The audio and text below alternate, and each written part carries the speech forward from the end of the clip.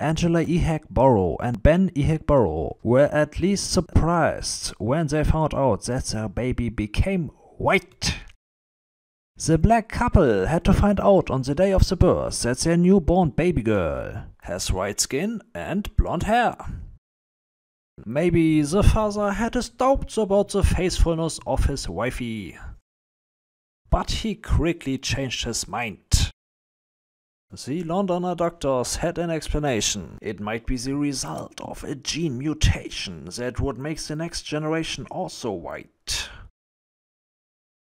These hidden genes might have been carried by her predecessors for generations and generations and just surfaced now. But also the doctors don't count it out that the child may have a mutated version of the albino condition and that her skin could get darker over time.